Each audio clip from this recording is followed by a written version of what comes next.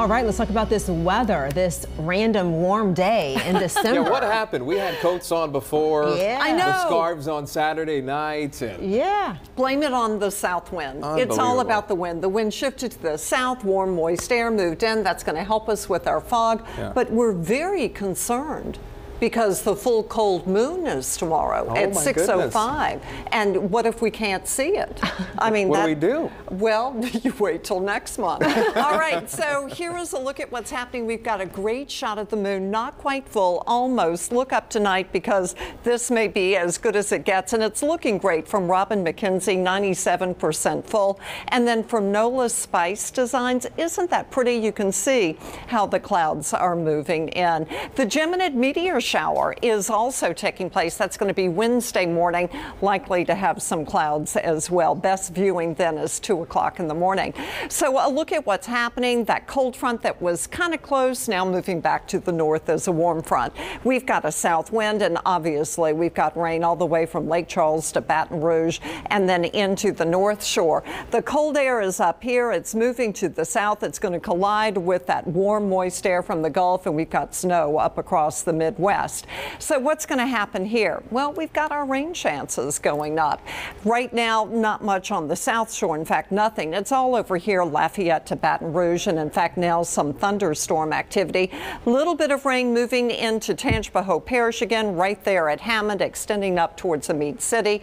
We've had some rain move through Bogalusa again, Varnado again, heading over towards Lumberton and Poplarville. South Mississippi, not much going on. It's all up here by Wiggins. And on the South Shore, really not seeing much, though there have been a couple of showers. So as we look at that forecast, sure, you've got the potential for some showers overnight, but the big deal is we're going to have fog developing in the morning. Then here we are at about 11 o'clock or so. We've got more rain developing as the front is now beginning to push to the south.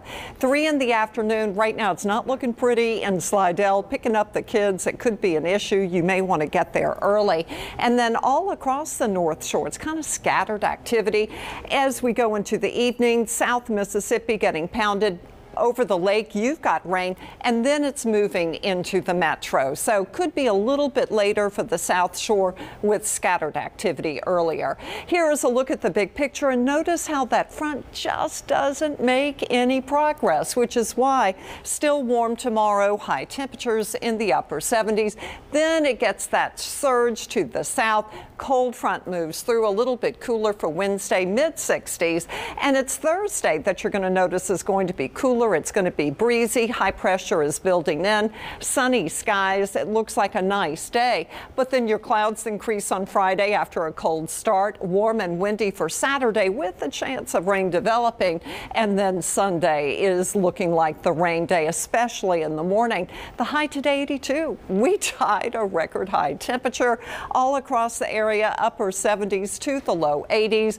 Blue skies early with a bald eagle. That's from Anthony Pollard. And beautiful on the bayou from Bayou Mama. Thank you so much. Look at these temperatures right now. And real quickly, of course, a lot warmer than it has been because of that south wind. There you can see fog is already beginning to develop. So tomorrow, fog in the morning and the afternoon, mid to the upper 70s. Wednesday, slight chance of rain. That's going to be early, mid 60s. Cooler for your Thursday. Friday is cold in the morning, and over the weekend, your rain chance is going up, especially Sunday.